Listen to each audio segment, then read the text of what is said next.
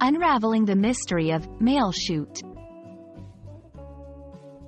Hello, everyone. Today we're going to uncover the meaning behind the term mail chute. Whether you've come across this phrase in a book, a movie, or even in a historical building, it's a fascinating concept with roots in a bygone era. So, let's dive in and discover what a mail chute is all about.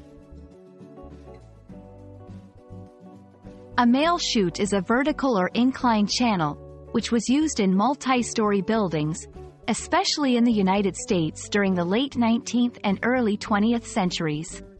The primary purpose of a mail chute was to collect mail from all the floors of a building and direct it to a central collection point, usually located in the lobby or the basement. The invention of the mail chute was a response to the skyscraper boom. As buildings grew taller, the need for a more efficient mail collection system became apparent.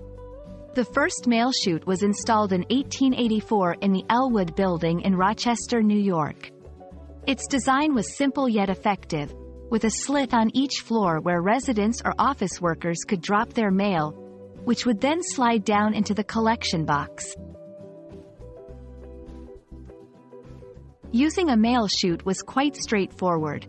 You would simply place your letter into the slot on your floor, and gravity did the rest. The letter would fall through the chute, bypassing each floor, until it reached the bottom. In some buildings, there was a glass panel alongside the chute, allowing people to see the mail as it descended.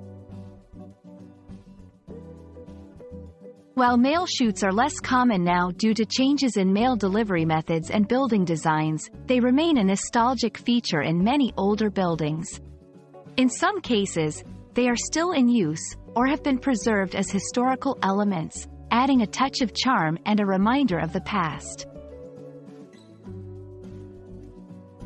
I hope this video has given you a clear understanding of what a mail chute is and why it was such an important innovation in its time.